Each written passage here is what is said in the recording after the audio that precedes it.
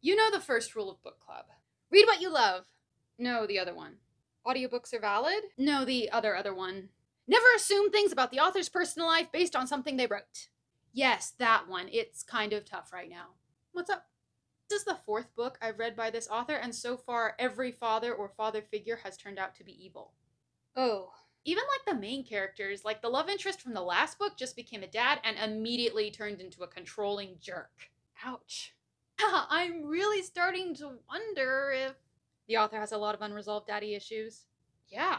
Oh yeah, she does. She's talked about it extensively. That explains so much! Like, who doesn't have daddy issues? I don't. You've never wished Dalinar Kholin would look you in the eyes and tell you he's proud of you? I knew I shouldn't have told you about that. It's okay, I'm not judging.